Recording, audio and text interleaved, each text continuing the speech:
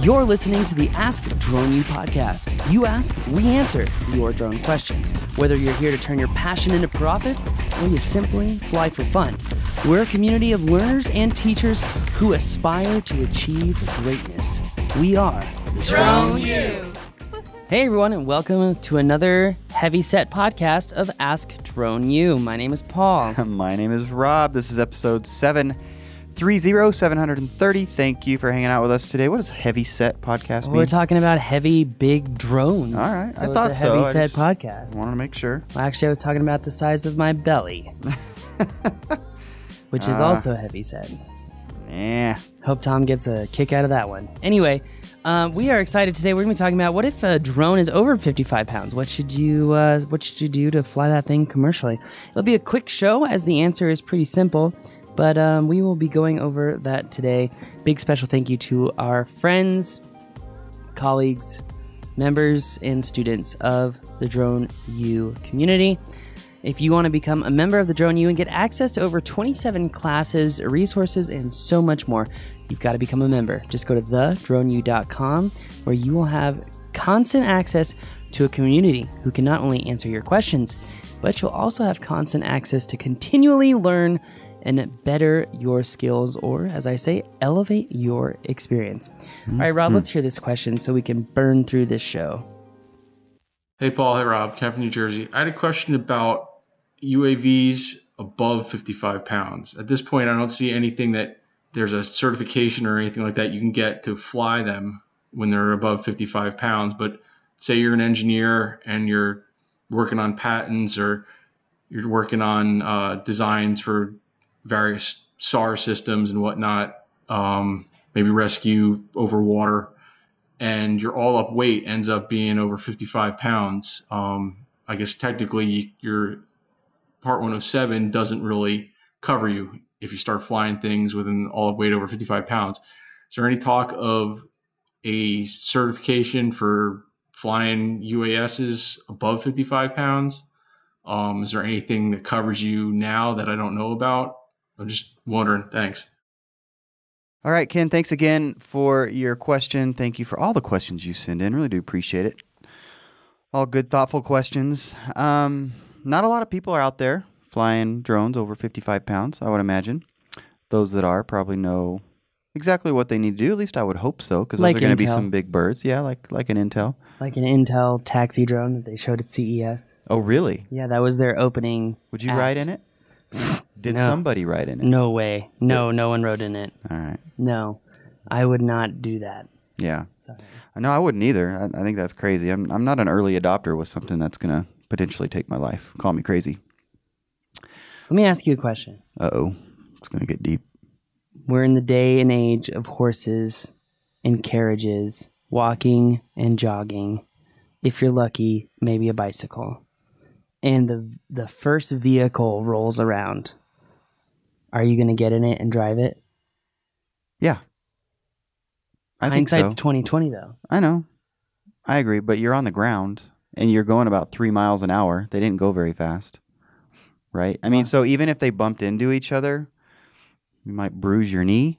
I mean, I think you could probably discern these kinds of things at the time. So are you saying that these Intel drones should fly 5 feet over the ground and go 10 miles an hour? No, I'm not saying that at all. I'm just saying those were the circumstances for the picture that you just painted. It was very different in terms of the actual risk associated. Now, I understand perception. Wow. I'm pretending like I was there, and so you're right. Hindsight's 20/20. Maybe I would have felt a lot different if I was actually there. I'm sure I would have felt different. It's just to what extent. Now, getting in something that is supposed to fly, and by the way, it's autonomous, right? I mean, you're not even actually flying it. That is correct. So you're relying on the computer to do whatever it's supposed to do to get you to wherever you need to go safely, and you're relying on batteries that, well, we all know how long those seem to last, and maybe they're different batteries in that particular bird, but nonetheless. Number of cycles is what always important. What if I've got to go 40 minutes and it says you have 50 minutes on this battery, and then it actually ends up being 38 minutes on that battery? That's possible. There's just so many different issues with doing something like this. So that long rambling statement, are you getting in the drone or not? I already said no. Okay. I thought we opened with that. Okay, well, just clarifying. Well, anyway. And of all the people to accuse someone of rambling. What are you trying to say here, Rob? Anyway, well, let's get to today's question because obviously we know that Rob won't be in any drones that are flying that are over 55 pounds. Well, not yet. I mean, we got to see what happens. But anyways, we already listened to the question. So what does the FAA say about... We did? Yeah. Wow. Yeah. I'm not in the game right now. I'm so sorry. Okay, so if you are trying to fly a drone that's more than 55 pounds, Part 107 is only applicable to unmanned aircraft that weigh less than 55 pounds at takeoff. That includes all attached things, cameras, gimbals, everything, the battery, everything that you would need to take off and fly. If you want to fly a drone that's over 55 pounds, operators will have to use the existing Section 333 exemption process. But I also believe you may have to get the aircraft certified as well. Normally with manned aircraft, you need a... what is it? I'm losing my mind here. You need an aircraft certification unless it's an experimental aircraft. So I'm not sure if you would need a certification. My hunch says you would. Again, I think this is something that would be really helpful to reach out to your local physio if you want to fly a drone that's over 55 pounds. My question, though, is if you are flying a drone that is over 55 pounds, what are you flying? I know some people have said, oh, well, you could fly dual red cameras. That would be sick. That would be sick, but that'd be like a team of 5 people and how flying much money? one drone. We're talking a couple $100,000 for something Probably like that? $250,000. Yeah. Well, more power to you. Yeah. If you're doing that. Yeah. You're probably putting together your own feature films at that point. So question for you. So prior to 107, there was the whole debate about Section 333 and whether or not it was actually necessary and applicable, right, to a pilot.